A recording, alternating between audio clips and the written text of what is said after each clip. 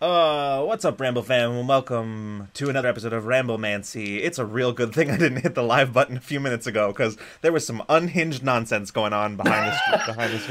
It's fine. Listen, I really hope that my I'm very glad that we were talking about one of the more prominent like a completely normal conversation about one of the more prominent streamers on Twitch right before we went live, so that my captions were clean of what we were absolutely talking about before that. It's fine. Listen, the long and the short of it boils down to I'll just tell you what we were talking about, and you can use your imagination for the rest of it. We were speculating on old Muskie's likely humiliation and or praise kink. Anyway, moving on. Yeah. And this is the kind of pre-show Ramblemancy stuff that just comes up completely organically. Listen, you know it's gonna be a good Ramblemancy when our energy is fucking unhinged behind the scenes before we go live. Anyway, what's up, everybody? Welcome to Ramblemancy. We are here with another free-range Rambleman coming at you live from the Rule of Lore studio, which is nonsense because the studio is actually in 3 separate places. In the that joke got away from me. Anyway, how's everybody doing today? I saw Kate and Newly Human and Danny. I see you all in the chat. Welcome and hello. I actually didn't even notice the time oopsie on the tweet. So there it is. Listen. You all know what time Ramblemancy is. If you don't, that's probably John's fault. Anyway, let's be honest, it probably is. This is just the first bus, I guess, huh? This is one of them, yeah. Shit. Yeah, so we're streaming right now, and then we'll end at 9:30 Pacific, and then I'll walk over into my time machine. I'll turn my time turner back an hour and a half, and then we'll start at 8 p.m. There you go. Yeah, exactly. That's true. If you don't, you have John's Discord announcements to remind you. Exactly, Danny. Oh my gosh. Yeah. So we no specific topics for tonight. I think we're just chatting tonight. Which I'm super down with. That usually ends up in something good. Yeah, I know we had talked about doing a Baldur's Gate specific Ramblemancy, but I don't think that's this one. Yeah, that's not. I don't think that's this one. I think that's one. Oh, sorry. Go ahead. I was gonna say, we'll probably talk at least a little bit about Baldur's Gate, because I know we're all playing a lot of that right now. Yeah. Don't know what you're talking about. Yeah, it's not like last night. No, sorry, not last night. The night before, like midnight, I saw a Steam notification saying Freeman is now playing Baldur's Gate 3. Midnight? It was around there. Yeah, I mean, you might have been playing. You might have been playing before then, but like Steam does the weird things where we'll just like randomly Very true. But yeah, we'll probably if we do the Baldur's Gate specific Ramblemancy, we will like mention it ahead of time so that you all know it's coming and aren't just sort of This mayhem is exactly the post PAX Australia mayhem I need. Good, I'm glad. Yeah, and I'm also kind of inclined to wait like another week or two on the Baldur's Gate like Ramblemancy episode, because absolutely still in the zeitgeist, but that also gives people an opportunity to play through more than just like act 1 and 2. Because if you're like me, it took you. I'm gonna go look at a thing real quick. It took you 40 hours to get out of Act 1. Listen, I just beat the game like 2 days ago. And I've been playing since like the day 2 days after launch. So like, yeah, I just beat. Not because it took me that long, but it's because I kept like playing my main character and then going, but what if I made a different character? So yeah. Listen, my main offline playthrough is a fighter, and like that playthrough, both because this is just sort of what I generally need by the time I hit, late in the evening and I want to wind down with some Baldur's Gate, is a fighter. And she's no thoughts, head empty. If there's a fight, I'll win it. Karlak and I will win it. And then let's like the one motivation is fight stuff good, and the other motivation is oh my God, Shadowheart said that she likes flowers that you can only get in Act 2. I guess I'm going to Act 2, huh? Yep. Yep. I'm sorry, I had to wait until after PAX and Melbourne Fringe, or things would not get done. It all begins this weekend. Oh, Kate, I'm excited for your journey to begin. You're in for a treat. It's true. It's true. The opening cutscene is a lot if you are squeamish about eyes. It sure is. There's a lot of cutscenes I have had to skip. And the worst is that one of the coolest permanent buffs that you can get is unfortunately locked behind an entire cutscene of horrible shit happening to your eye. And I do it every single time, and I'm just like skip through that whole thing, because I do not want to see that shit. Yeah. Yep.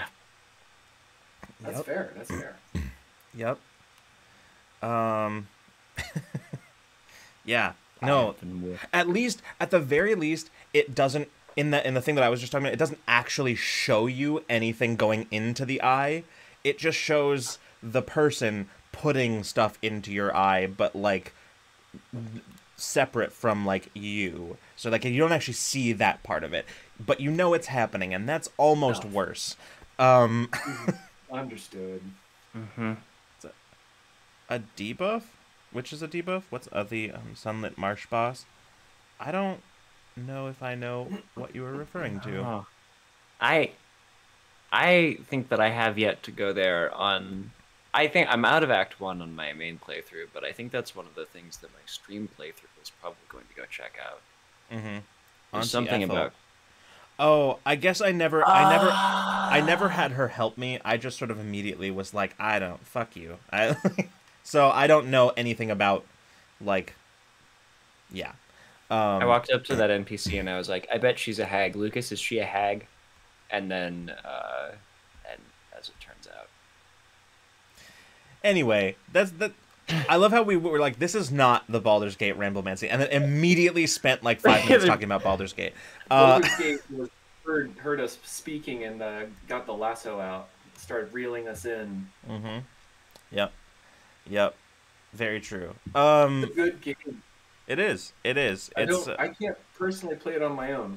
I like playing with others, but it's a good game. I was over at a friend's house last night, and he said basically the same thing. He didn't know that it was multiplayer, and I was like, oh, hey, listen, it is. So if you get it and you feel like playing it with somebody, I'll do it. So, yeah. Yeah, he's definitely somebody who doesn't have a lot of bandwidth for like large single player games. And he will often play them for a little while and then just sort of like not come back to them. he'll lose steam pretty quickly, which I get. That is my coworker to get it when his paycheck allows. Good, you're doing the Lord's work out there, Danny. And by the Lords, I mean the absolutes, and by the absolutes, I mean not. I mean absolutely not. Anyway. You're a true... Said with the same tone as you're a real one. You're a true soul. Oh, boy. Anyway. Yeah, there's an energy here at Ramblemancy tonight. There absolutely is. What has everybody been up to recently besides Baldur's Gate? That like, I feel like we spent a lot of like the last couple of Ramblemancies either talking about specific stuff with a guest or talking about very specific stuff like together. So I feel like I haven't really gotten a chance to like see what everybody's been up to. Yeah. Also, like, I was just gonna say, like, is anyone up to any cute fall shit? Because it's fall. That's kind of what I was thinking too. Yeah, I was thinking about that. I mean, Cole and I the other day made some mulled cider, and it was really good. And I just now remembered that I have some more. And cool. Yeah, it's real good. I might have ruined. It was hard to drink for me, I think, because I think I put a little. We also made it spiked mulled cider, and I think I accidentally put a little bit too much of the spiking agent in it, and the spiking agent was also sweet, and it was just a little too sweet. So I think that was my mistake, but it was good otherwise. It was tasty. So, but yeah. Yeah, you mentioned that mulling the other night, and I was like, oh, Mm-hmm. oh, I can almost smell it. Like, Oh, it was so good, especially because we don't actually have mulling spices like the thing. We have the individual spices that are in mulling spices, but not like mulling spices. So the recipe that we were using called for like a quarter cup, and Cole and I looked at each other and Cole was like, "What do we do? Do we just?" I was like, "Honestly, we'll just take a quarter cup measuring, and just fill it with some random combination of the actual spices, and just all right, we'll get some fucking anise in here and some cinnamon in here. No, legitimately, that is exactly what we did. We put like all the whole allspice and the star anise and like the like the cinnamon, and what was the other thing that I don't remember what else we put in it, but like we just filled a whole quarter cup with that and just dumped it in. Like it turned out great. Like it turned out great. But yeah. Kate says, I ran a PAX Aus panel entitled Crit or Kiss the Monster Manual. We filled the theater. I'm riding the high. That's amazing. I am so happy for you. That's so fucking cool. Awesome. I'm so sad that I like lack the ability to get to Australia, because I would have gone to that panel. Absolutely. Like, oh my, that sounds and incredible. Just to be clear, is this basically just a version of like Smash or Pass with the Monster Manual? I really hope it is. I really hope, that's what it sounds like. It sounds like Smash or Pass with the Monster Manual, and that is... There will be a VOD. Hell yes. You must post that. Hell yeah. As soon as there's a VOD, you must post that in the Critter Kiss Ramblemancy when... All right, Freeman, write that. Freeman, write that down. Write that down. Critter Kiss Ramblemancy. Oh, listen. We don't even have to stick to the Monster Manual in this one. We could go into like the other. There's so many other books. Oh man, there are. Oh god, I'm just gonna start pulling all the random ass fucking indie RPGs off of my shelf. Like, here's a horror RPG. Here's a weird Tinder but with Tinder bios and no reveal of what they were until voting was done. That's fucking incredible. And yes, absolutely, Kate. If we decide to do this, I'm gonna reach out to you and be like, "Hey, want a guest?" That's fucking incredible, though. Listen, Kate, I would adore Critter Kiss Ramblemancy Edition. Mm-hmm. Yeah. Oh God, see, listen. Please do not ever make me write a dating app bio for myself, but writing them for fantasy monsters. No, you've unlocked something here. I'm just now.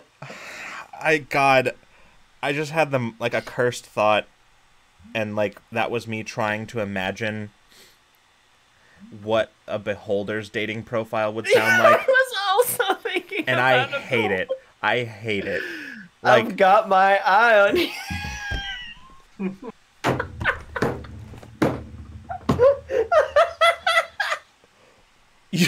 Kate wrote that. Oh, good.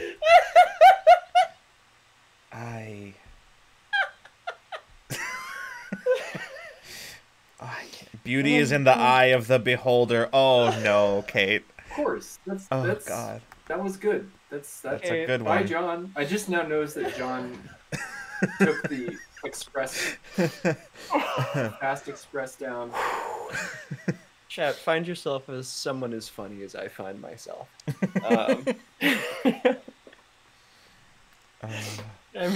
You really did, Kate. That's incredible. That's awesome.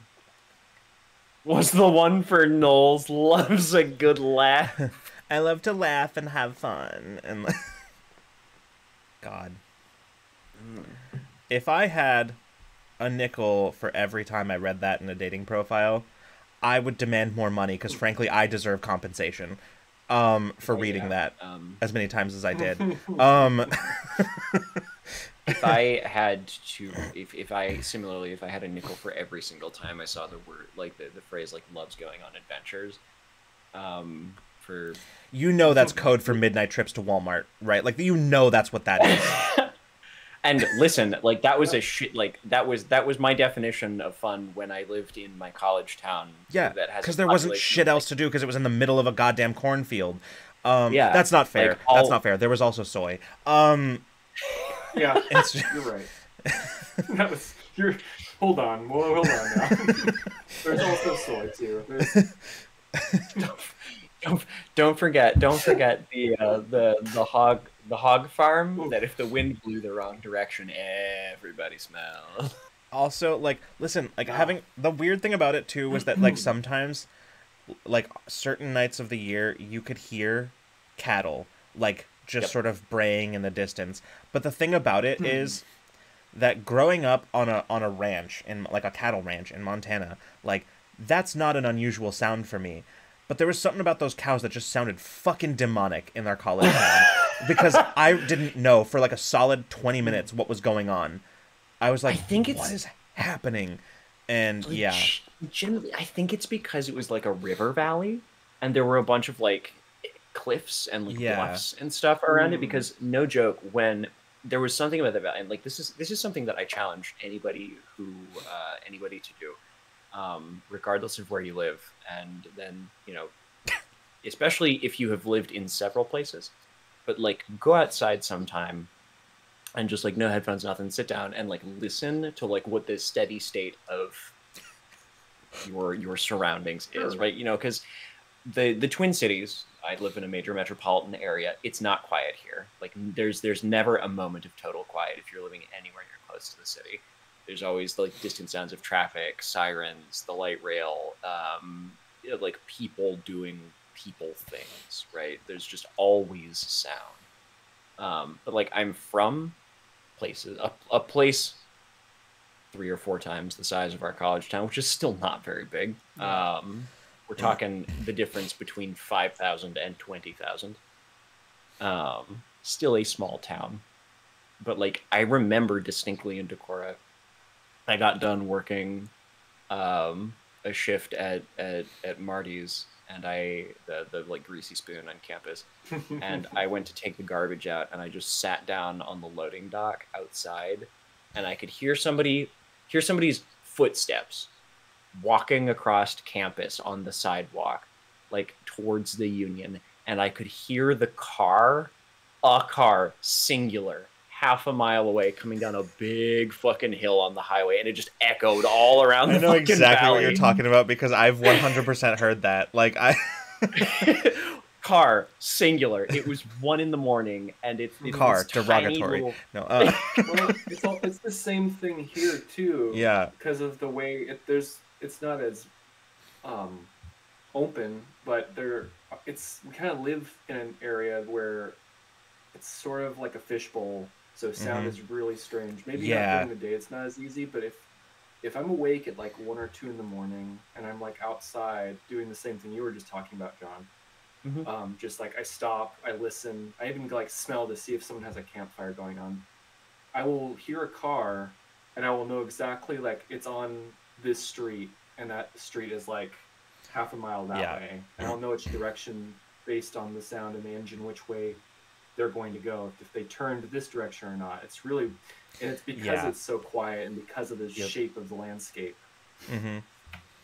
And like I grew up in a small town, and so I'm more used to that than I am to the city. And like it's always so weird for me when I go outside here still, just to think about like how much ambient noise there is when like I'm from a small town, and legitimately I could at all times just hear the low grade hum of the cement plants at the edge of town. Yeah. And anyway, this has been a sneaky plug for Terminus. That John's game that is. Sneaky plug for Terminus. residentbar.itch.io/Terminus. Oh God. Yeah. God. I love Amity. Iowa's built different, and you're not wrong. You're not wrong. Oh God. In some good ways and in some really not good ways. That's very true. Oh man. Yeah. But... I wish. I'm not sure that I'm quite brave enough to talk about many of my online dating experiences in such a public sort of venue, but man, if I ever get there, boy will I have stories to tell. Like that one time when somebody just casually did an ableism on my ADHD and like do you remember that? That wasn't even that long ago. That was just a few years ago. That was I remember that. Honestly, it might have been it was the same year that like later in the year, like Cole and I got together, but it was like earlier that same year. It was to the point where it was more comical than like I wasn't mad. I honestly thought the whole thing was very funny, but like it was a whole thing. Anyway, I'm like, God, why don't you just focus? No, it wasn't even that. It was more of like the person just sort of like I mentioned my ADHD just as part of a different conversation, and then they started asking me questions about it very casually, and then it turned into, well, I'm somebody who cares for someone who has a lot of like mental health issues, and I just don't know that would work out, whatever. I'm like, the implication that I need you to care for me is real, just really not doing it for me. That's a pull the eject handle. Like... The first question that kicked it off too was a question like it was something to the effect of, would you say that your ADHD is well managed? And like, are you my doctor?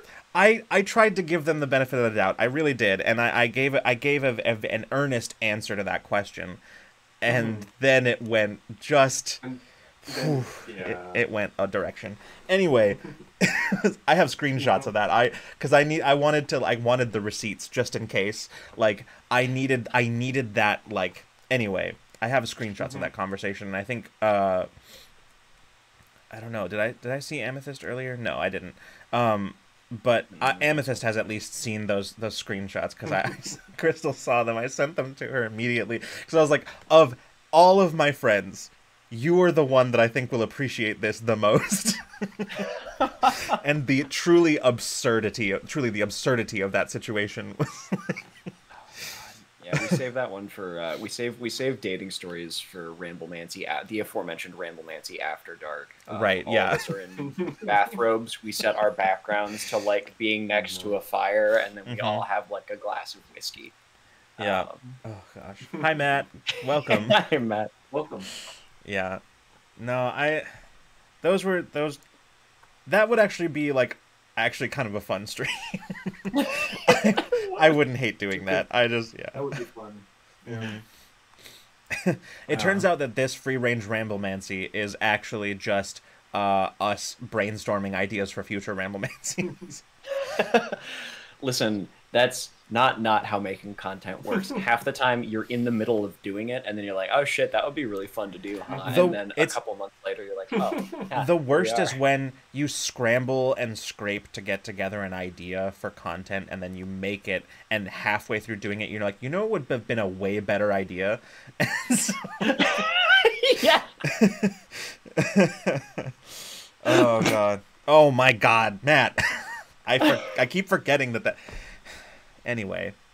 Hit the deck. It's a free range ramble. Yep. I got New Humans. To be fair, I'm usually drinking whiskey when Ramblemancy happens already. Hell yeah. Fair enough. I strongly considered going downstairs to make myself an old fashioned before the show started. Yeah. And I was like, no, I will treat myself afterwards. I'm unhinged enough already. Yeah. I also considered that. I don't know. I did also consider that as well, and I'm also just doing it. So I'll do it for both of y'all. Freeman with the follow through. Freeman quite literally poured one out for the homies. It is not an old fashioned though. That's the one difference. Well, it's not quite the same. Sorry to let y'all down, but oh my gosh. I will say, Kate earlier said, "I love going on adventures through fantasy lands and weird dystopias." To my comment about seeing love going on adventures, and I just want to finish the thought that I had there, which is, if that is in your dating profile and it is not code for "come LARP with me," I'm gonna be mad at you. Yeah, it's true. It's true. Although I'm not very good at subtext, so especially with people I don't know. So you should just tell me that you like LARPing and then invite me to go. Frankly, just put a picture of you LARPing in there and say that you like LARPing, and honestly, I will immediately. I feel like this is kind of turning into the Ramblemancy idea we said wasn't going to happen. But I did once match with somebody on a dating site who was. I did once match with somebody on a dating site who she was a cosplayer, but a very specific cosplayer. She was part of a Mandalorian clan, and she made her own Mandalorian armor and shit. And this was maybe one of the nerdiest things that I've ever done in a dating profile, but when I sent her a message, I had an opening greeting in Mandoa, the language of, like, Mandalorians, which is maybe not canon anymore, but, like, anyway, and she absolutely responded in Mandoa, so, like... That's so cool. Yeah, that did not go anywhere, and it was 100% my fault because I was a dipshit, but, you know, who didn't know how to have conversations in like online dating scenes. It was nothing like bad. It was just like truly just me being dense. Like that's it. Like, but yeah, it was just like I made a dumb comment, or not a dumb comment. Like I asked a dumb question and then I just got ghosted. So, and like later on I was like, yeah. Upon further rereading, I was like, I'd have ghosted me too. This is a weird question. Yeah. But anyway, I don't know what it is about dating apps that just causes, like, me, and I think people writ large, to forget how to communicate with another human being. Absolutely, yeah. It's like it's just such a weird format. Like, if I'm gonna message you to hit you up about playing a tabletop game and I barely know you, like listen, Geek Outs and I know each other because we both, like, showed up in the same Twitch chat every so often for, like, a few months, and then I complained about being a forever DM, and now we're very good friends. Because Matt was like, "Hey, do you want to play a game?" And then pow, and like I don't know what it is about specifically, like, the texting window for, like, Tinder, Bumble, Hinge, OkCupid, whatever your God, I think it's the implicit pressure of it. I think it's the implicit, like, pressure of, like, you want to come off as funny, you want to come off as safe if you're a guy, you want to come off as, like, that's a big one.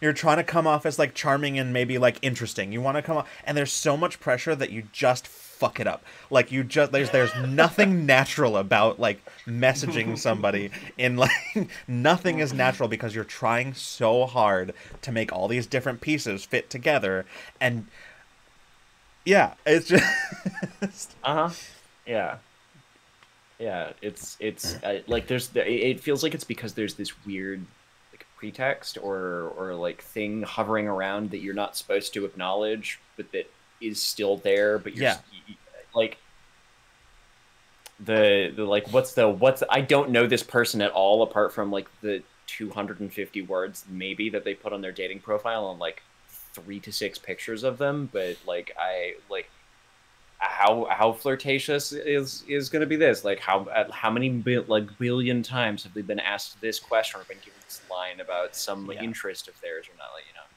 Yeah, and there's also something, like, I think it's really easy to get jaded about dating if you are exclusively, like, online dating, like on apps or on online dating or whatever. It's really, I know it happened to me.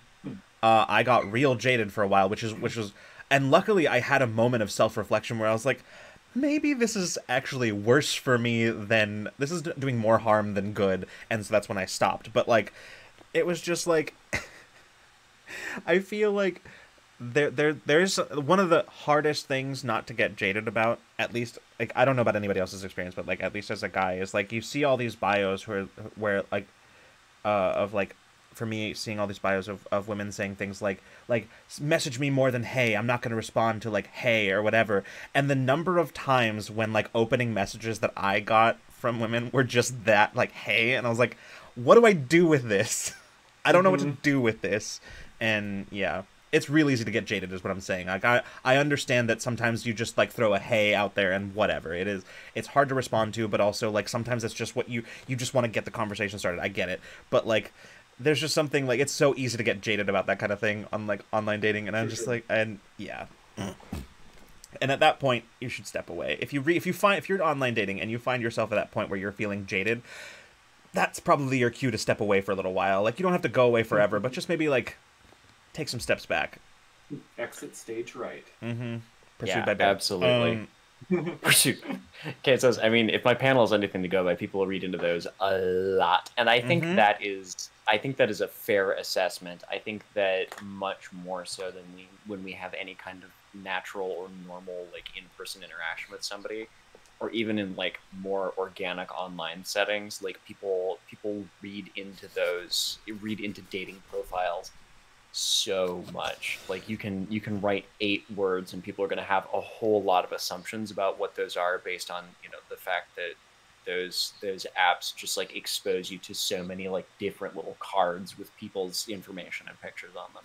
And the worst part is also this background awareness that, you know, it doesn't matter what like your gender is or what your preferences are, what your like, you know that somewhere on the other side of that message, your messages and profile are being passed through a committee. You know it. It's happening. And whether it actually is happening or not, there's the background awareness that it's probably happening. And that is worse. Yeah, that's the part that I think that I dislike the most about writing dating app profiles is I'm like, God, this feels I'm writing this exclusively for the purpose of a whole bunch of people looking at it and scrutinizing it. And for some reason that freaks me out more than self-publishing my own fucking games. It's so much easier to present to present as if you are just a walking red flag when you are convinced that you are going to be heavily scrutinized. It's like those people who get really nervous at like TSA checkpoints, right? Where they like in the airport where they're like they freak out and they're, I don't know if you've seen I think it's Jack Whitehall who does like like comedian Jack Whitehall. He has a bit on like going through the airport. He gets like super nervous, like irrationally nervous, and goes from like 0 to 100 in like 3 seconds when he's going through the TSA checkpoint. It's a very funny bit, and Jack Whitehall is very funny. He's one of my favorite comedians, and I recommend that you check him out because he's hilarious. But I feel like that's the thing, right? Like it's easy to present as a walking red flag when you are aware that anything you write is going to be heavily scrutinized. Because you're not focused on being like natural or authentic at all. You're like, okay, what's going to come across as good to somebody like who's this unknown person who is going to be scrutinizing me? And yeah. And Kate said that's because people are critiquing the work, not you as a theater human who hates writing about myself but can talk about my shows, etc. for as long. I suppose, like, you know, and if somebody is trying to like talk about me personally because of a thing that I wrote, I can just be like. Yeah. Newly human, I will meet people the old-fashioned way, have an awkward interaction with someone, then think about it forever while never doing anything about it. Listen, you don't have to fucking call me out like this. Okay, I'm gonna like out myself here a little bit, but this is a very embarrassing story for me, so you're fucking welcome. This is, when I confessed to my current partner how I felt. It was like we started long distance. We were on a Discord call, and I literally couldn't get the words out until I literally had to turn off my webcam before I could get the words out of my mouth. Like I couldn't. It like they were like catching in my throat until I turned off my webcam. Not their webcam, mine. Like I didn't want them to see me while I was saying it. It wasn't that I couldn't look at them while I was saying it. Anyway, it's super embarrassing and we don't have to talk about it anymore. Anyway, the point is that's what it fucking took for me to like So I feel you, newly human. Yeah. For them to literally be 3,000 miles away from me, and also that they couldn't see my face while I was doing it. It was, honestly, Kate, it's probably that. I didn't want to see me doing it. I didn't want to see me doing it. It honestly was probably more that than anything. That is like the added mix of like the long distance thing, is because on basically every single like software there's at least some small window where you can see yourself at all times. And I'll be honest, like most of the time when I'm saying something on this show, I wind up watching my own face.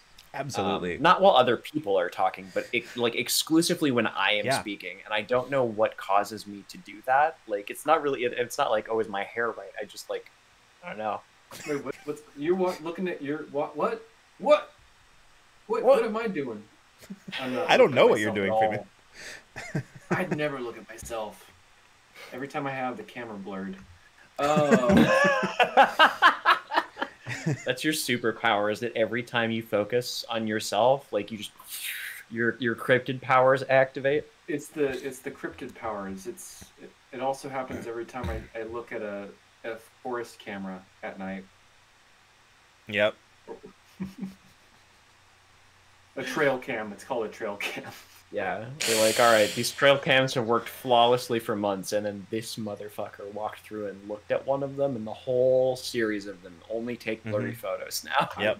I'm unbothered, feral, and free. Not free man, but free. But Freeman as well as my name. And on your trail cam, focused and flourishing. That's all I gotta say.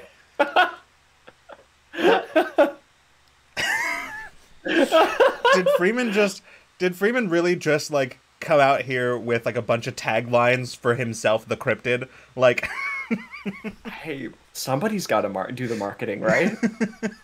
No, I'm just someone else does marketing. I'm just promoting it. Oh, gotcha. Yeah, you're just yeah. That's somebody else's job. Yeah, no, I've got a guy for marketing. I'm sorry, but the idea of a cryptid with a marketing team and a social media manager is hilarious to me. That's very funny. Like sitting off, like in the like there's an interview and they're like sitting off with like a voice changer, and like they're in like fully obscured in shadow, and they're like, it's really hard to ride the correct line of putting enough information out there to really get people curious but not getting out too much, and striking that right line of blurring the photo. Yeah. If you could just put the right amount of information about me out there, that'd be great. Legitimately, like the Chupacabra's publicist is sitting down with him, like, all right, so here's what we're gonna do. When the at the end of next month, we're gonna have a photo leak. Just a brief little thing, right? Just a brief little thing, and then once we let people, we let them cook, right? We let them cook. We sit there and we wait for a little while, give them a few weeks, and then release a statement from a known debunker that this was just a hyena with mange or something like that. Not a hyena, like a desert, like a dog or something like that, like a wild dog with mange. And then we this real thing that happened, real story. So, and like that's just, yeah. And they're like, it'll really get the buzz going. We got to get your name back out there into the zeitgeist again. We really got to get you out there, and this will be. Oh god, coyote. Yeah, it was like a, but it was a coyote, but it was specifically it was like they were speculating that it was like the hybrid coyote and like dog mix or something like that with mange. But yeah. For $1, name any mammal. Yeah, there it is. Also, I just want to I want to acknowledge this because I thought it was very funny. Kate earlier said, from Baldur's Gate 3 to online dating advice, a Ramblemancy story. It do be like that though. Listen, when we say free range ramble, boy do we mean it. But like sometimes I do come into these with kind of like a loose topic or like a question in mind, or like one of us will come in with that, and then sometimes truly it is just, we're gonna turn the camera and mics on for 90 minutes and be hooligans on the internet. Um, We started out with hooligan energy before we even went live. Like we. Very true. we really did. The conversation beforehand contained a non-zero percentage that Elon Musk would buy another social media platform just to ban some motherfuckers. Mm-hmm. Also jerks off into a mirror. Anyway,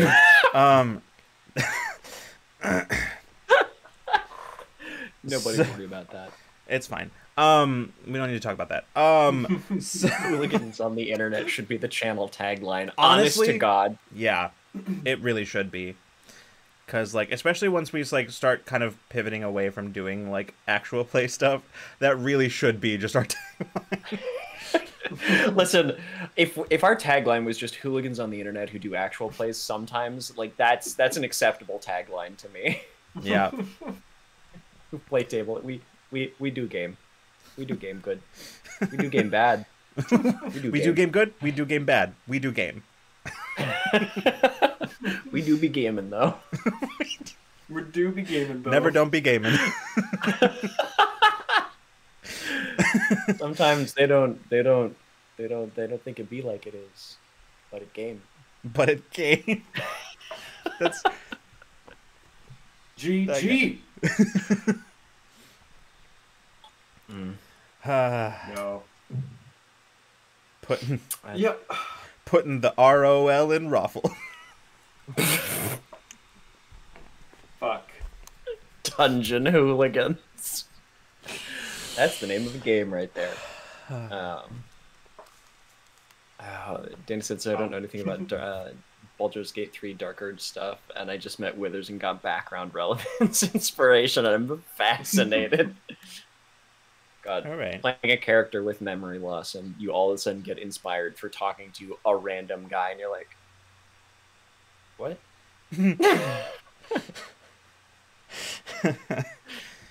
Oh God, man, there's a lot happened in the last 40 minutes or so. A lot happened. Mm-hmm.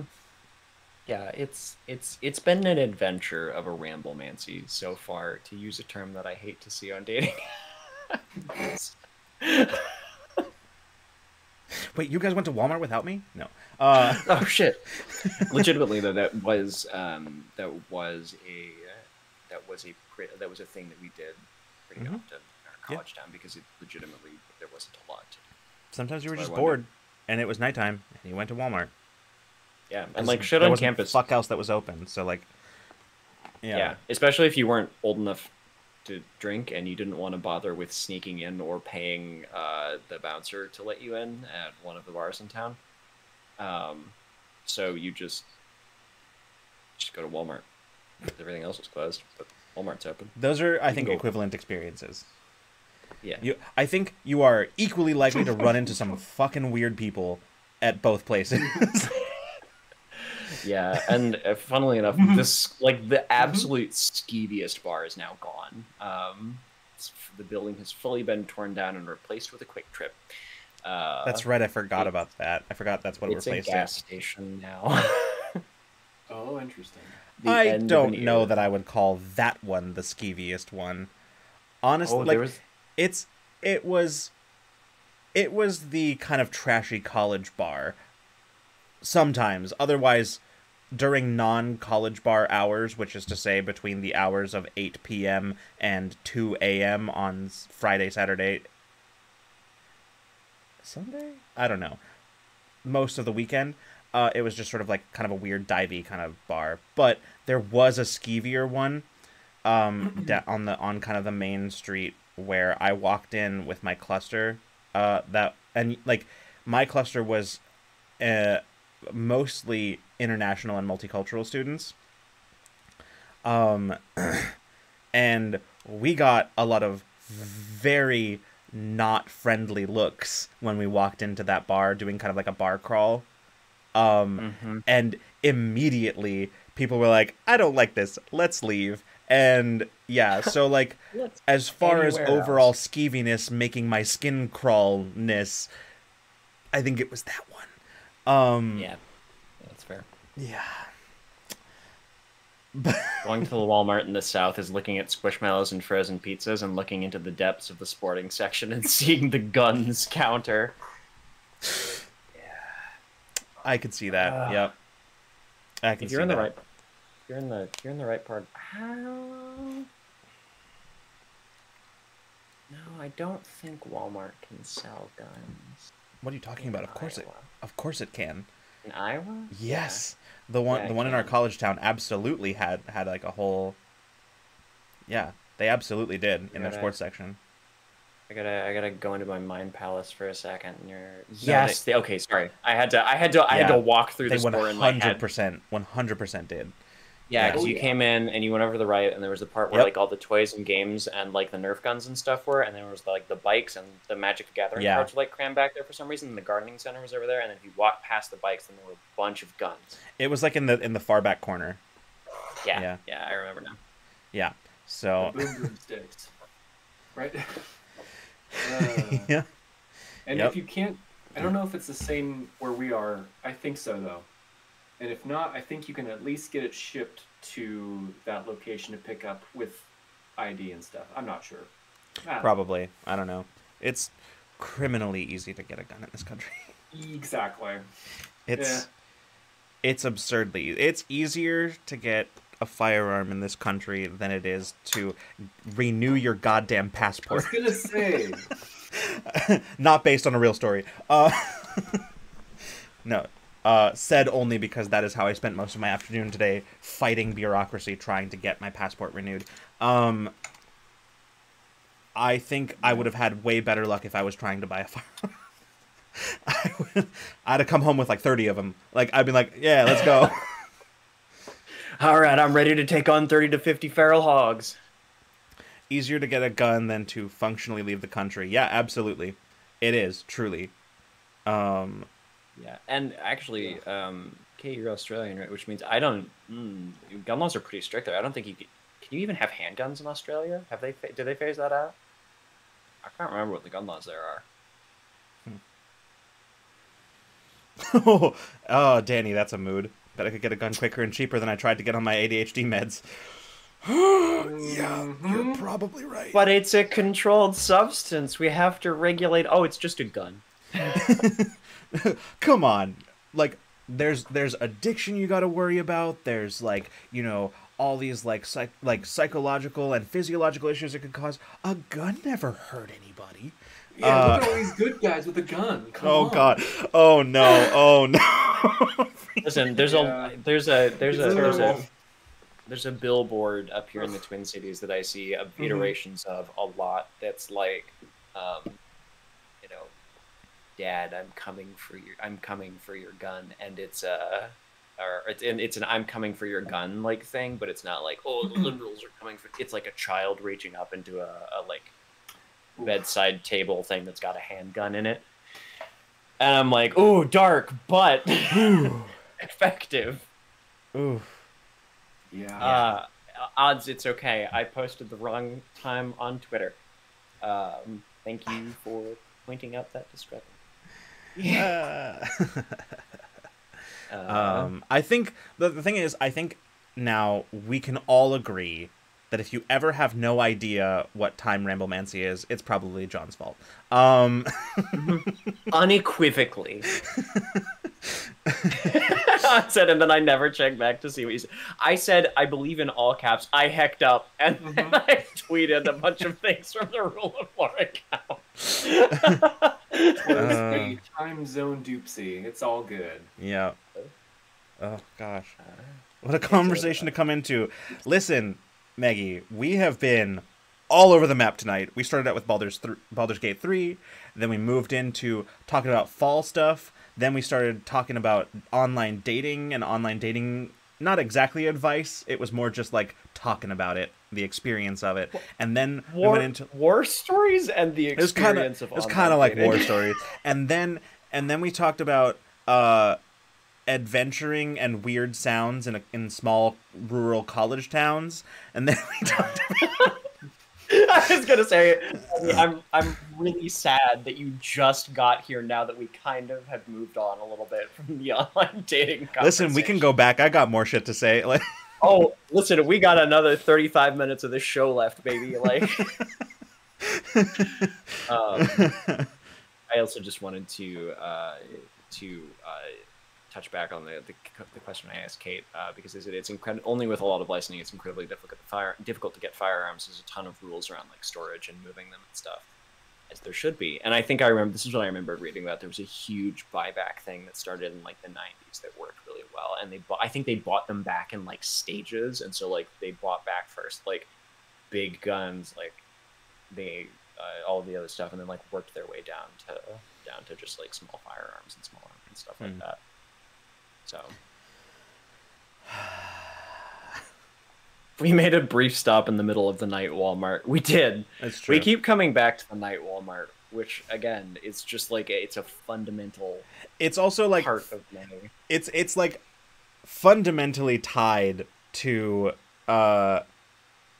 like the other topics, right? Because like the rural college town, that was the place that we went because there wasn't shit else to do. And then there was the it's tied to online dating because of the like, you know, because saying I love going on adventures is just code for I like to go to Walmart in the middle of the night. And like, so it's fundamentally tied to all of these topics in some way or other. But yeah. Man. The night Walmart run was my favorite thing when I worked as a camp counselor. Yeah, like, sometimes there's just something about, like, getting a group of yahoos together to, like, spur of the moment go to Walmart in the middle of the night to get nothing in particular. Like, there's just something, like, sort of... It's sort of a bonding experience in a weird way. There's just something about it.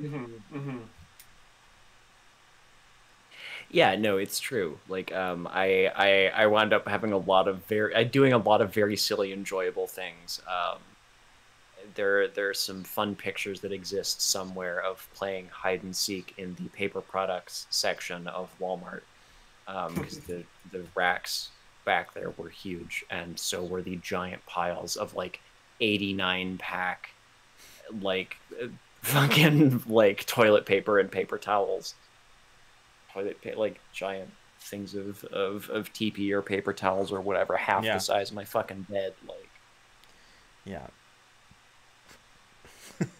Can vibe with this experience, as I also went to rural college and did my fair share of midnight Walmart runs. Yeah, exactly. Oh my god. I love that that's just like a common experience that like a lot of like, at the very least, like, in this country, because I don't know how like, clearly, like, Kate, you've had this experience as well, so, but like, at least in this country, because I don't know how universal this is, but like, at least in this country, how many people can vibe with like that experience of like late night Walmart runs. That's very funny to me. I don't know, it's just we've all been there. We've all been there. Man. Also, going to Walmart in your costume from Cats the Musical. Good times. Oh my god. Holy shit. Amity, that's amazing. Oh god. I need to say, you don't go to Denny's, you end up at Denny's. That was true for me in college. Man, if we'd had a Denny's in our college town, that would have been true. God, they'd have made a killing in that town with the college population. God, I shudder to think of the effect that a Denny's would have had on our college experience. Absolutely. Yeah. That was, yeah. Midnight McDonald's runs in costume were such a thing when I was at university. I believe that. Yeah, that's absolutely. Cool. Yeah. My friend used to say you don't go to Denny's, you end up at Denny's, and that was true for me. 40 minutes away, but it was open late. And yeah, like if it's already midnight, like what's an hour and a half round trip? Yeah. Oh man, Taco Bell in your college town. But it made the mistake of closing at 11 p.m. What were they thinking? That's a terrible business choice. You might as well, like, if you're a Taco Bell in a college town and you close at 11 p.m., even on weekends, setting money on fire. I was about to say, you might as well, like, it would be the same as going outside and literally pouring gasoline all over your money and setting it on fire. That's insane. That is insane behavior. Like, I think I've told this story before on stream, but like, the subway next to the like sort of skeevy college bar was a completely different store between the hours of like 7 a.m. or 6 a.m. or whenever it opened and like 8 p.m. and then like 11 p.m. to like 2 a.m. Because it was located like directly next to the bar. And I found this out the hard way as a freshman after I was helping like clean up after the homecoming like festivities, and it was like 1:30 in the morning. I was like, when does Subway close? And someone was like 2, and I was like, great, that's enough time for me to bike down there. And so I did, and I got there, and I get in line. I was like, wow, it's weirdly busy in here. Why's that?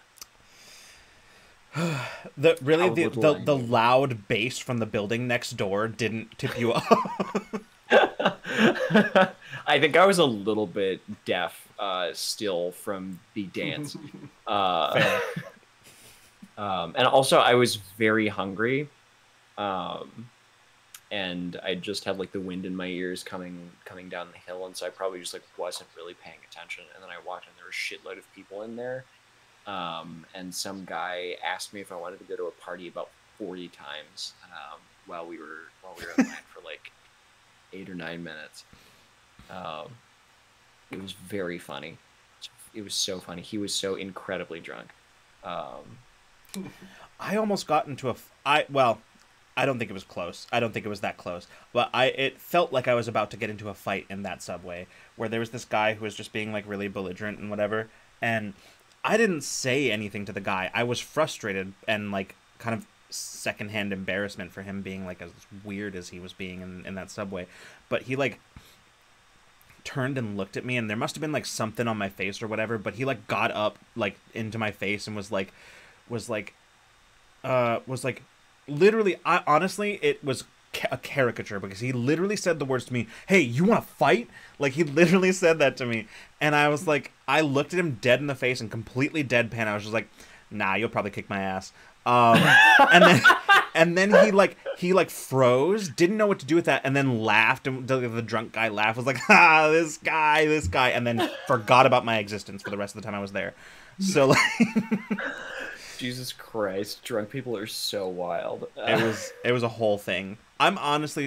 He was in line in front of me, and he walked out after that, which made me think, like, did he forget why he was here? Like, did he think that he had succeeded ordering a sandwich? Or was he, like, not there to order a sandwich? I don't know. He was there to pick a fight in a subway. He was the belligerent drunk person in him was searching desperately for the hole in his life that was a Denny's parking lot, and Subway filled a little bit of it. Yeah. I don't know. I feel like it's always very, very easy for me to diffuse fights, because like, if somebody gets in my face, I'm not gonna get in their face. I'm not gonna escalate that shit.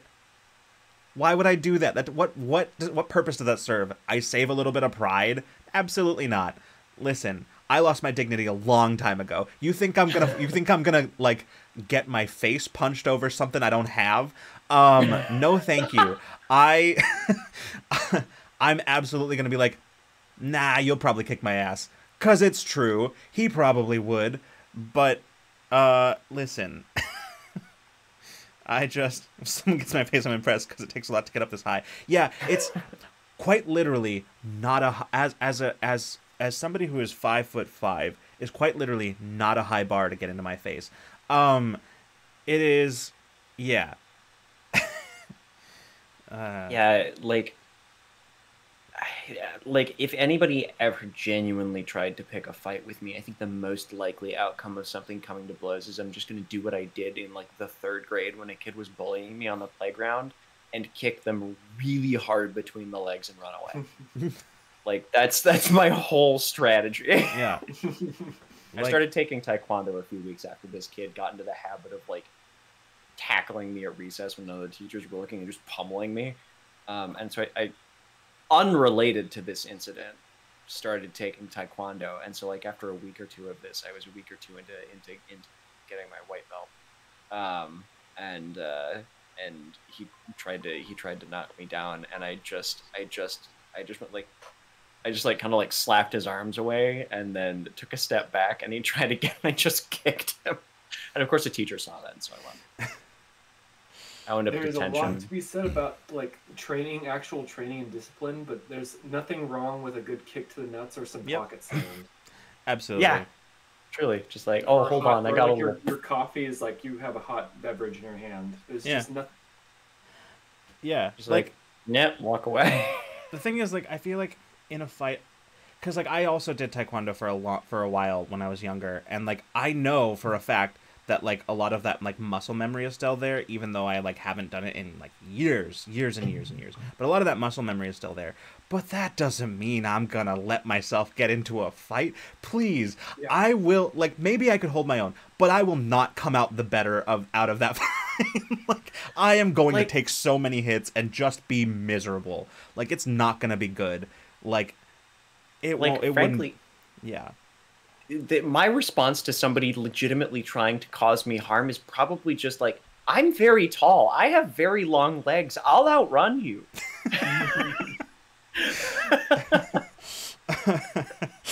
Yeah, I don't know. Yeah. Sorry, hold on 1 second. No worries. I'm a bit of a glutton for punishment. I think I would probably say something that would probably get myself in some trouble, but it's okay. Good scrap every once in a while. It's just what I need for my vitamin D supplement. I will be right back. I just have to go take care of something real quick. I'll be right back. Okay. Maggie said, I was once collateral damage in a bar fight. A drunk girl threw a drink at another girl and missed, but it splashed me square in the face. But I was too drunk to realize what had happened until I couldn't see because my eyes hurt. Oh, no! I'm still very sorry. That is awful. That sucks. Ugh. And then Odd said, I don't understand wanting to fight someone, probably because I'm a total beta. No, like, listen, it's never at the top of my priority. It's never been at the top of my priority list. I've never... Okay, there's been exactly one time that I've legitimately wanted to hit somebody. And that was my old roommates.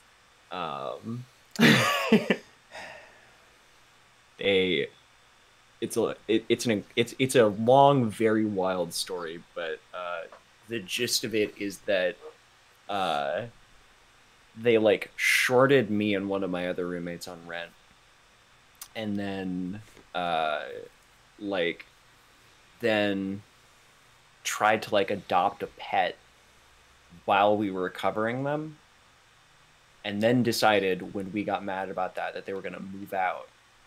And then after they moved out, without breaking the lease, they were going to sublet, but they didn't find anybody right away. So they moved out. We're paying rent somewhere else, and then came over and started yelling at me for not having found people to replace them yet.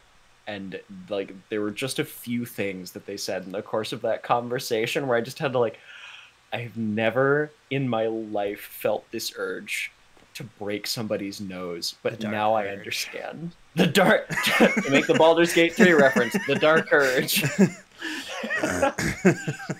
we were in the kitchen of our house, and there was a like 8-inch frying pan in the dish rack in front of me, and I was like, I just had this flat. Oh, okay.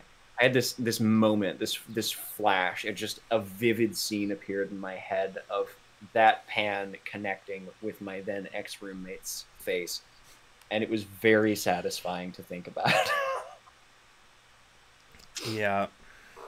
And I think that's the only time that I have even come close to. I did punch a kid in middle school. That was I got suspended for that. He was being an asshole, and also he was bullying kids the whole year. Like, this was like towards the end of the year. He was like bullying everybody, and he was just a real problem. And like the teachers even acknowledged that he was a problem, but like wouldn't do anything about it. And like parents were complaining all year about this kid. And finally, like there was one time we were in like a music class, and he was just being obnoxious because he didn't want to be there. And so he was just being disruptive and obnoxious. And he was next to me, and I was like, dude, shut up. And he looked at me, he's like, make me. And then I like blacked out. And the next thing I remember was the teacher, like the teacher was standing from where she had previously been sitting behind the piano. She was all standing, and like, you know, like the aftermath of like impact, how you can feel like the aftermath of like impact. I could feel it on like my fist, but like I was just sort of sitting there, and I was like looking around, and everyone was staring at me, and I was like, what happened? So yeah.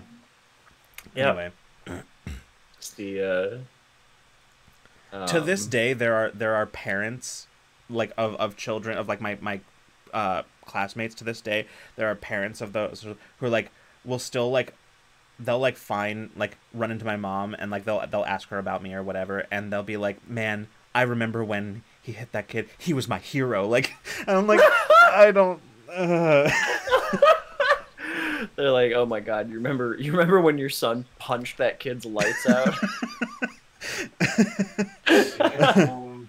God, that was, yep. Oh god, I'm gonna catch up on chat real quick. They said, I never got in any fights or danger in college, but I was a lone woman walking across campus at 2 a.m. from the art building to my dorm several times. Yeah. Don't worry, I was always texting Gilly, so my disappearance would be reported instantly. That's where our true bond started. Yep. That'll do it. And Amity agreeing. Yeah, I sympathize. Kate said, same, but I am approximately the size and shape of Brienne of Tarth, so not a target, luckily. Yeah. Fair. A+ reference. There's been, I'm going to continue catching up on chat, but I do have to say there has been a weird resurgence of people in my life making, like, alluding to Game of Thrones and, like, getting into Game of Thrones who were never into it when it was popular. But so that's it's just like, it's one of those, if I had a nickel for every time, it's not very much, but it's still weird that it happened 2 or 3 times. Like, that's just happened to me in the last few weeks. People are like, oh, my partner and I are finally watching Game of Thrones, or somebody makes like a niche, to which I would respond, oh, I'm so sorry. I'm like, I'm sorry for your loss. I'm gonna try very hard to be happy for you.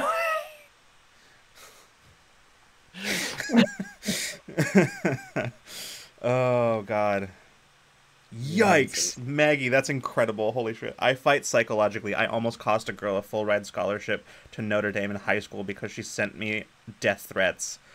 Fucking iconic. Whew. Damn. Yikes. First of all, don't send people death threats. Like, why are you fucking doing this? Shut the fuck up. Secondly, iconic, Maggie. Absolutely iconic. God, that reminds me of a stunt that my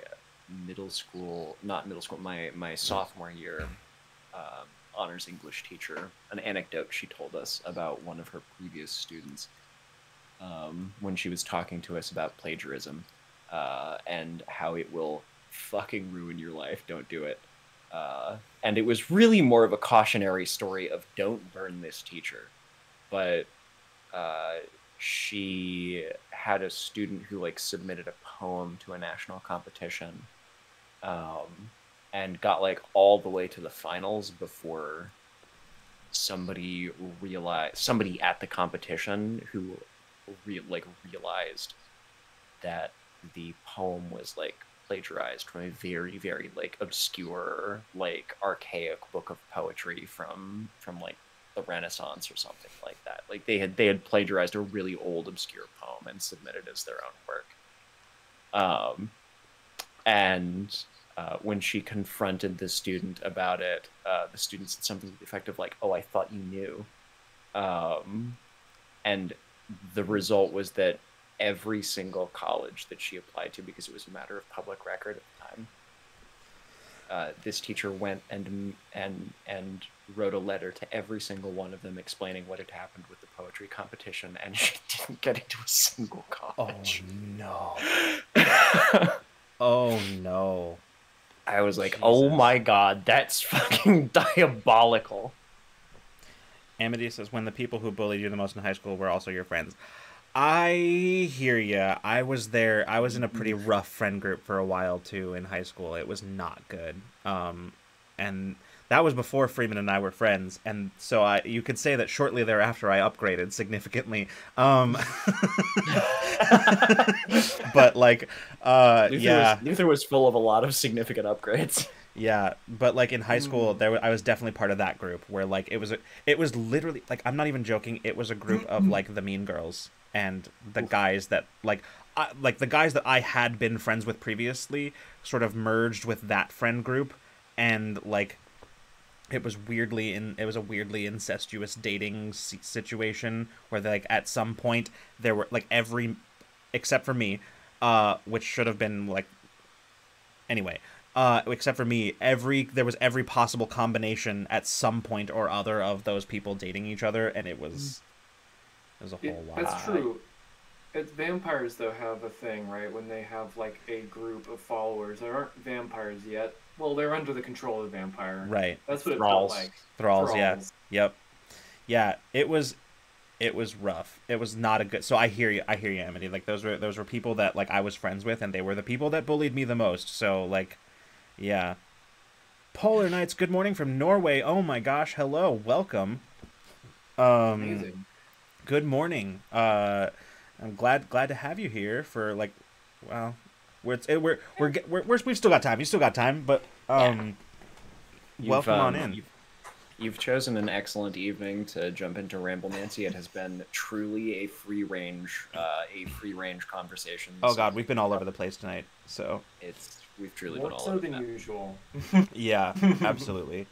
Oh no, Amity, that's so much worse. My friend group was the nerds. We were the outcast dorks and the bullying still came from inside the house.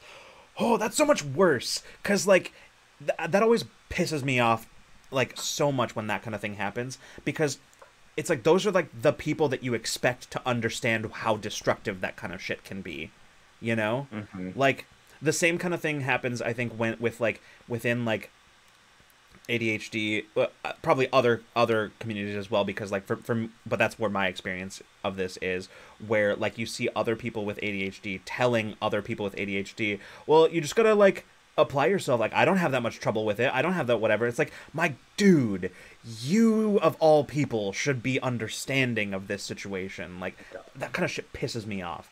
Sorry, I'm so sorry, Amity. That fucking sucks.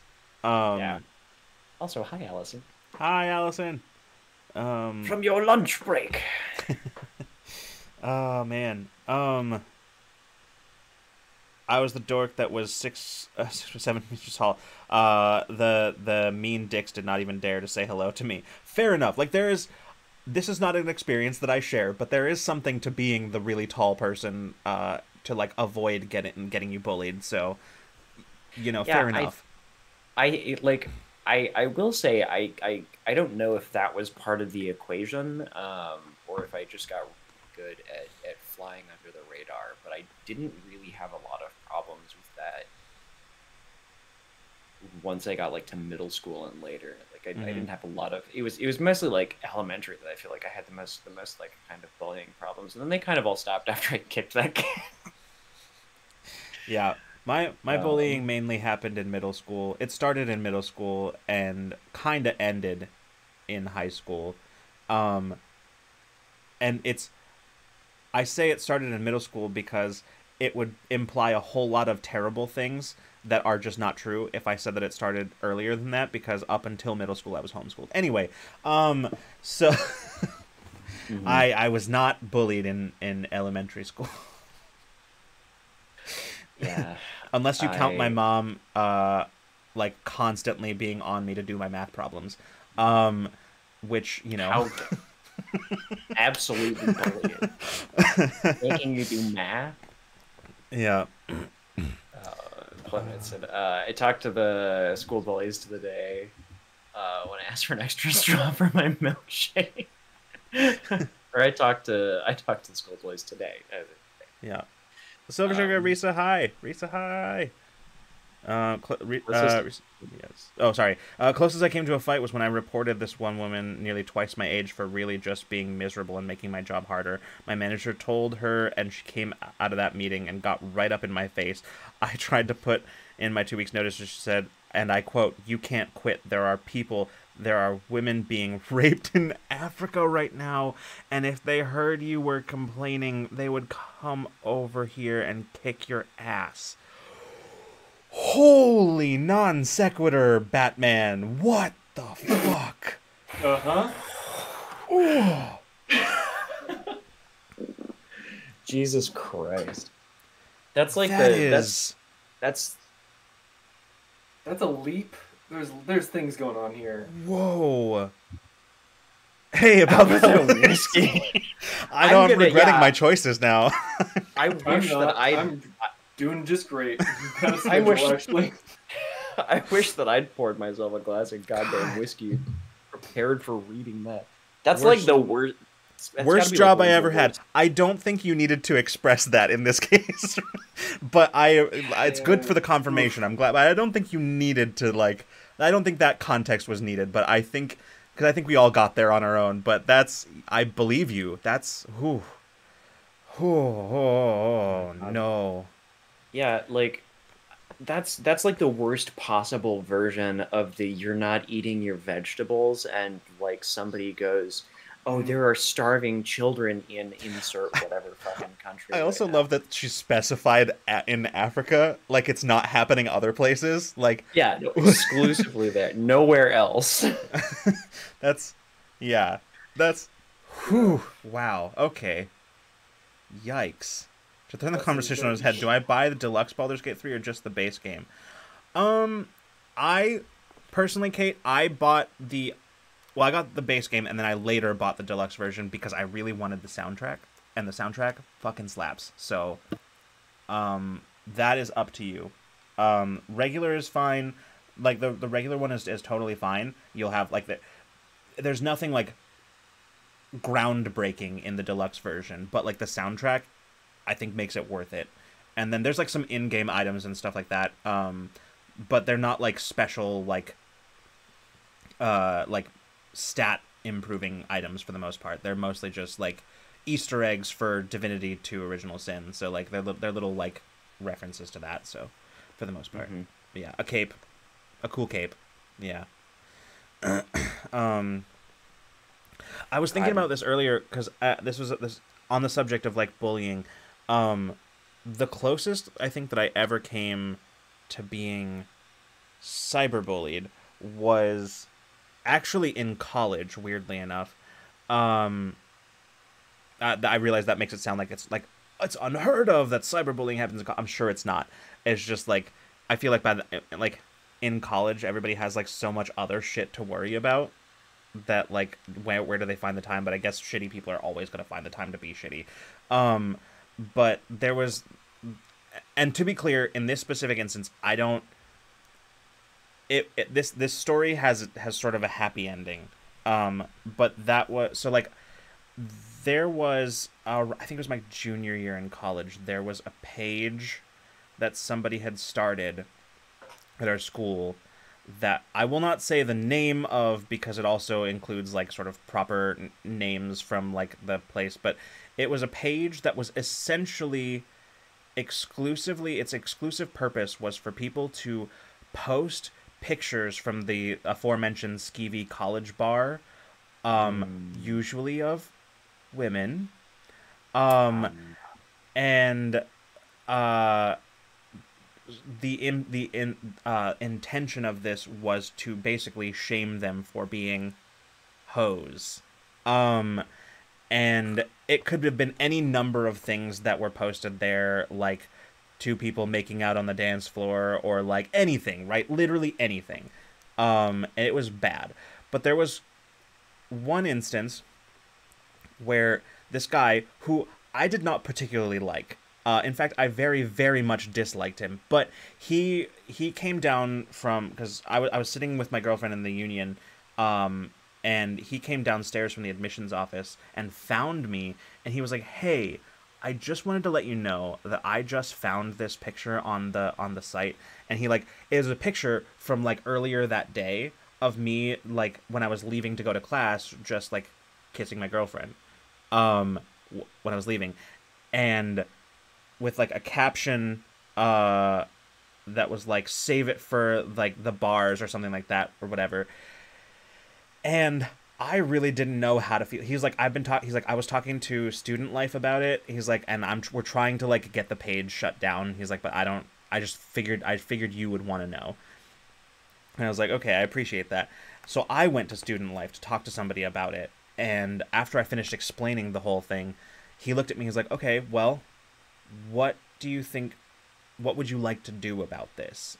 And I stopped for a moment. I thought about it, and I was like, I don't think I want there to like be any kind of like punishments for this girl.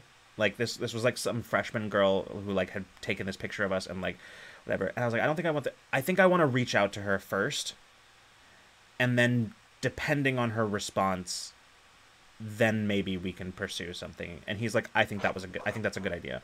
So I sent her this long email being like, "Hey, you don't know me, and the reason that I mentioned that, as much as that might seem like an obvious detail, is because I cannot fathom a single reason why you would do this kind of thing to somebody that you don't know and whatever." And like went into like a whole thing, and like started literally like I opened the whole thing with like details about my life.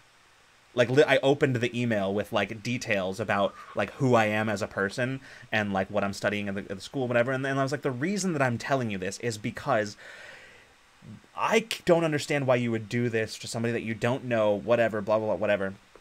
And I was like, and I ended it with like, I haven't gone to Student Life with this about this yet, because I honestly think that you deserve to like the benefit, not the benefit of the doubt, but like the chance to like make this right.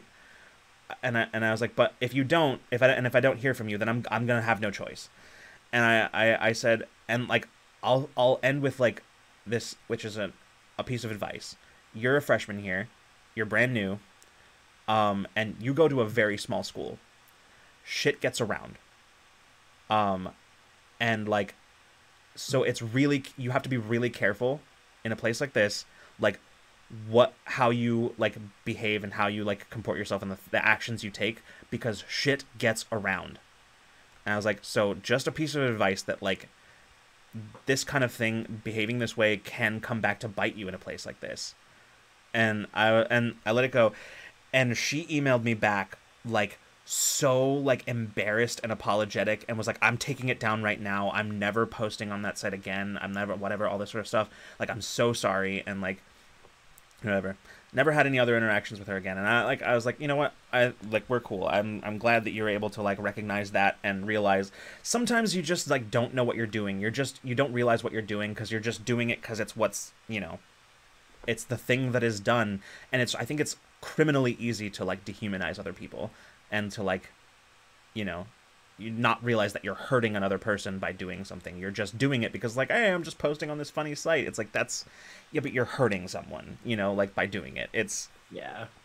And it's really easy to get caught up in that stuff. So like the fact that she was like, "I am so sorry. I'm super embarrassed." And like, whatever, like, yeah, instead of driving the car is driving you. Exactly, Matt. Like, it's easy. Mm-hmm. Like, I think we've all been there in some capacity or another where we're just doing something. We're not really thinking about what we're doing or the impact of it. We're just doing it. But then we are made aware of the impact. We're like, oh, fuck, what is wrong with me? What was I doing? What was I thinking?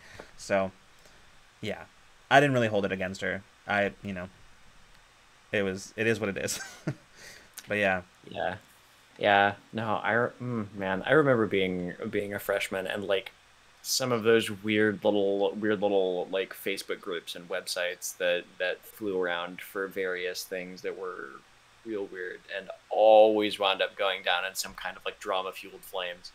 Yeah. Because no matter whether or not they had an innocuous like beginning, it seldom turned out well. Yeah. So shame works sometimes.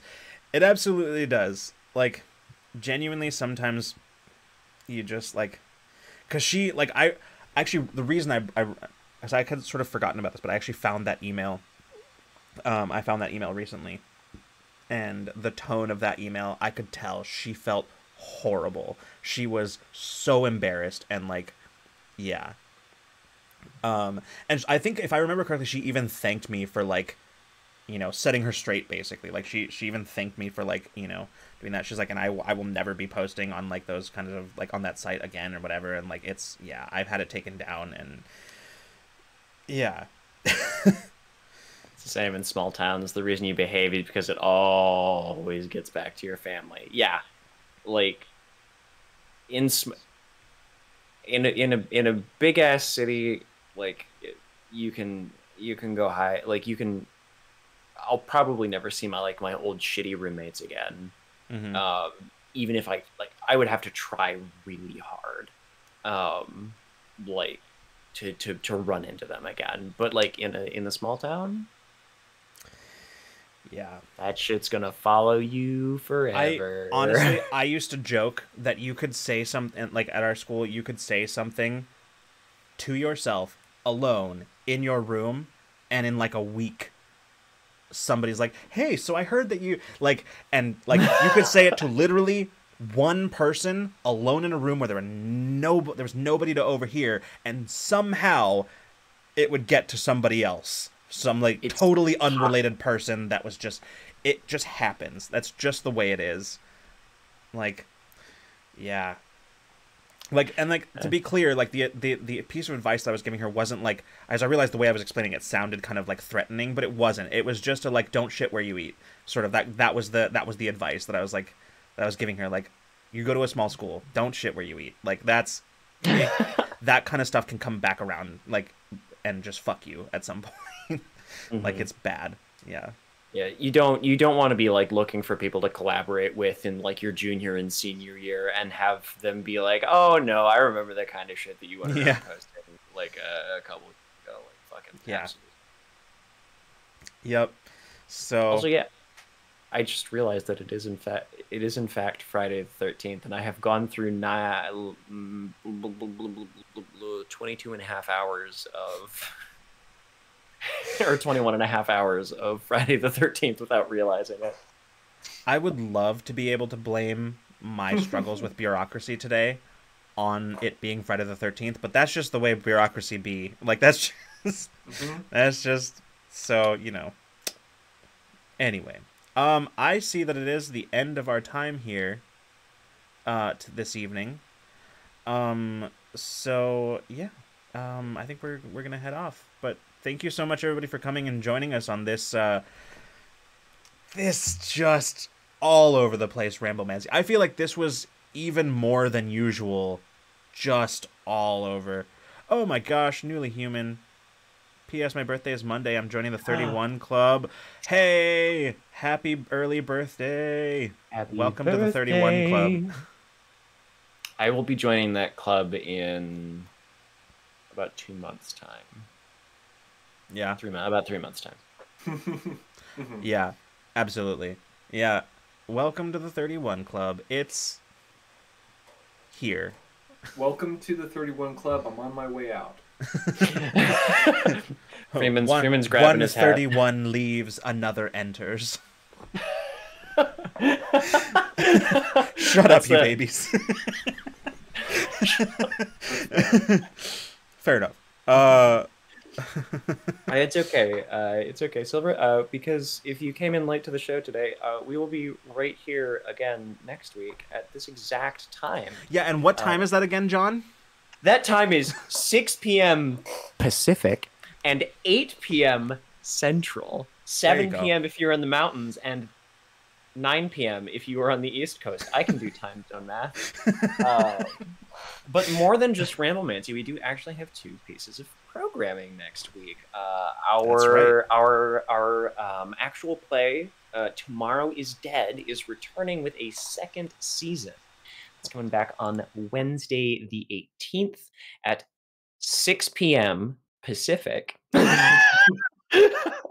Yes, I will overpronounce this every single time for the next 2 months. But yeah, coming back at 6 p.m. Pacific next week, Freeman and I are both playing in it. Lucas is GMing. Our entire cast is returning for the premiere, of course, sans Allison, who we miss dearly. On that subject, we also have, for the first time ever, some Tomorrow is Dead merch. You can get it right now in our merch store. Sorry, I hesitated because I'm like, did I make that visible? I absolutely did. You can get it right now. We have our Tomorrow is Dead collage tees that you can get, designed by our very own Breedadonnen. They contain a whole host of objects and items important to the first season, and little Easter eggs in there as well. So yeah, go ahead and go check it out. It's in there. You can get it right now. Literally right at this moment, you could be getting a Tomorrow is Dead collage tee. It's true. Yeah. So it's also a great way to support the channel. And but the best way by far currently is by subscribing to us on our Patreon, joining our Patreon. You get all sorts of great stuff there. It is almost single-handedly the only reason that we were able to do some of our earlier production stuff. And so, yeah, it was about, I'd say about 50-50, the Patreon and our, like, fundraising efforts that we did earlier this year. So it is hugely helpful, and there's all sorts of goodies and rewards that you can get in there. Some of them, I will say, some of that stuff, some of the tiers are not updated.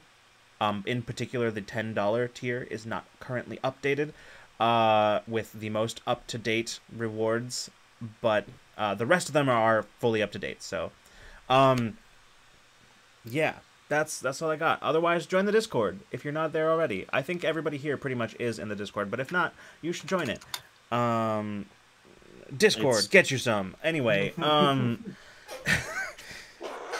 yeah. That's all I got. Sorry, I ran out of steam at the very end of it. Yeah, no, I mean, that's I think that's most of our announcements. I would say follow us on our other social media, but Twitter is actively burning to the ground, and we have not really cultivated any other online presences in its stead. So if we are to be found somewhere, we are to be found at Rule of Lore. Yeah. You can also find, I think all three of us are on Blue Sky currently. Yep. So you can find us over on Blue Sky. I still have the same like handle. It's down there, but with the Blue Sky stuff, you can find me. You'll find me. I don't. I changed mine. It's different. Yeah, mine's different. Mine is now Forest Cryptid. Yes. Well, I'll have to change the like info in our things. But yes, we are over there on Blue Sky. Your Blue Sky PFP is very good.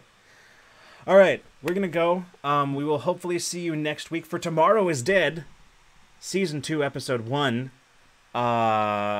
Wednesday, 6 p.m. Pacific. But if not, we'll see you the next time you decide to come roll with us. Good night and good zone, everybody.